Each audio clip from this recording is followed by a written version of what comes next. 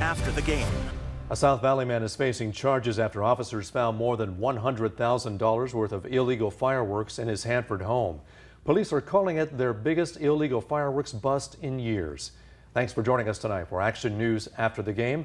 I'm Warren Armstrong. And good evening, I'm Margot Kim. Authorities say they also found what's known as a practice bomb and homemade fireworks in the home. Action News South Valley reporter Cassandra Gutierrez has more about the dangerous discovery and the punishment the suspect could face. On Thursday, the city of Hanford's police and fire seized over 4,700 pounds of illegal fireworks. The amount of explosives prompted police to evacuate nearby homes. 33-year-old Rian Branch was taken into custody and booked into the Kings County Jail.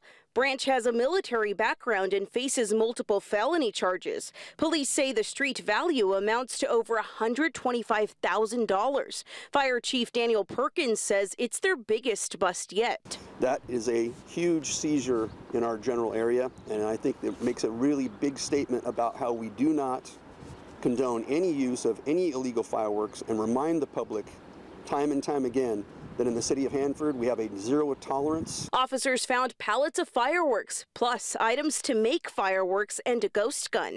They also found this, an MK-76 practice bomb.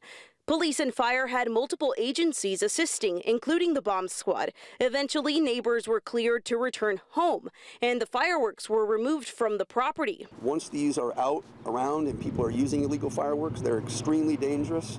In the state of California, every single year, there's over $1 million worth of property damage caused directly by illegal fireworks. Hanford Police Chief Stephanie Huddleston says most times illegal fireworks are brought in across state lines. Local fines can cost up to $1,000. But in this case, Branch could be facing a hefty fine and jail time. That when we say we will not tolerate illegal fireworks, we mean that. So for those individuals that are planning to use or sell these dangerous fireworks, just so you know, we are watching and we will take action to enforce these laws. The Hanford Police Department will be on a legal fireworks patrol from now through the 4th of July.